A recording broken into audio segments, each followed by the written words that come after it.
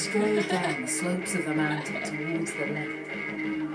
And there at the water's end, he found a boat, curiously like his own. He stepped in, he pushed off, and he rowed himself out onto that lake. At the bottom of the boat there were nets. He took them, he cast them on the water, and when he drew them in, there wasn't a single fin. But unlike earlier, he found he didn't care. He cast them again. Again, the water streamed through the mesh. But he laughed. He'd remembered that he liked fishing.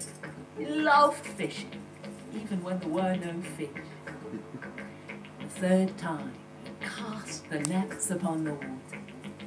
And this time, he had to strain with every muscle in his body to heave 3 enormous golden fish. These are extraordinary. My wife will be pleased. And at the thought of them, he realised he'd been gone far longer than usual. It was time to get back.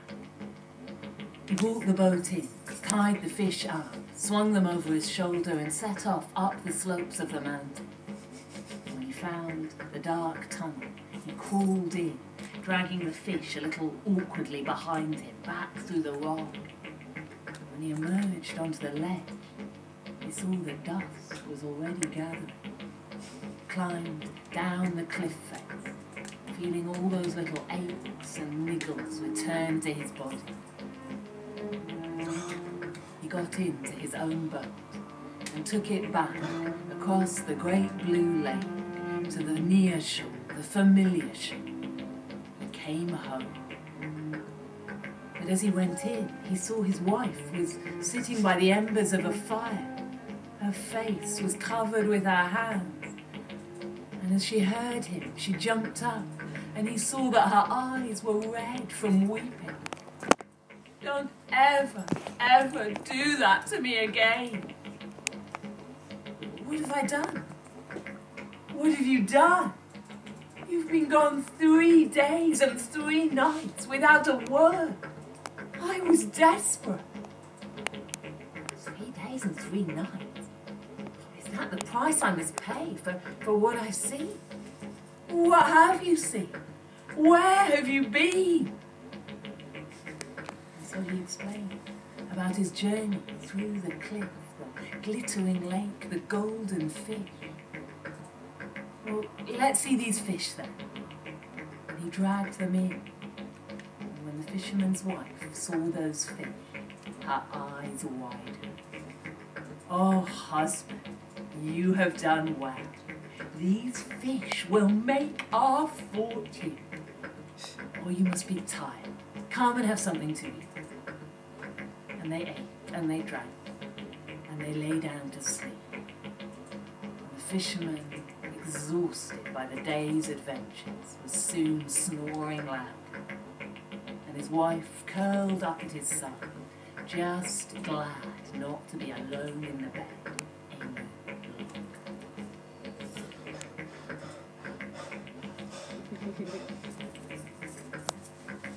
So camp.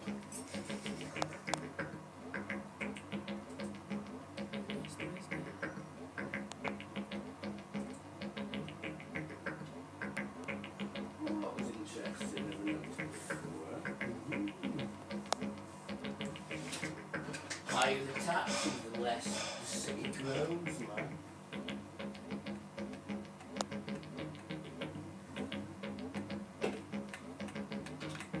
They try to slow growth down by taxing us, man.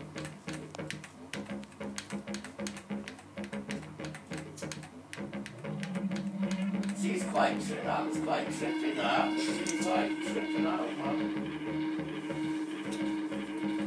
There was once a king. Now, this isn't the old king or the young king. This is a third king. Can you cope with all this royalty? I hope so, because we've 3 more to meet before we're done.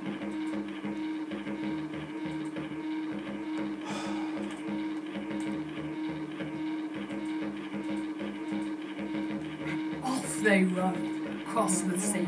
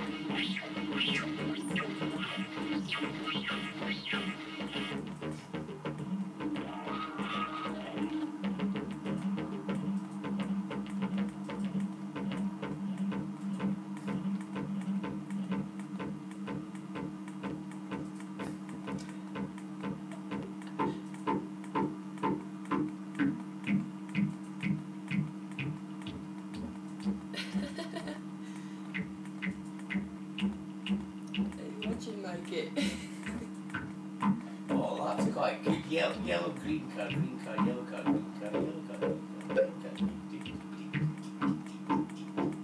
That is quite trippy, man. That's fucked out. That's brilliant. Oh yeah, we're gonna have to have that in some kind of video, but you'll probably get hit by copyright.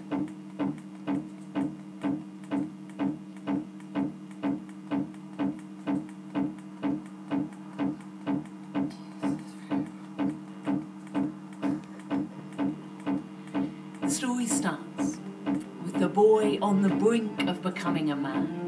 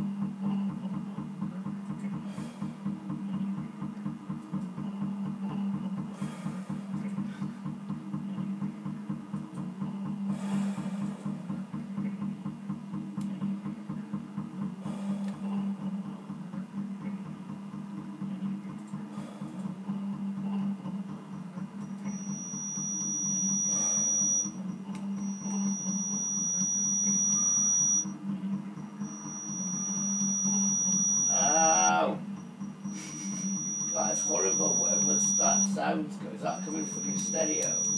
With it? Comes right fucking through me.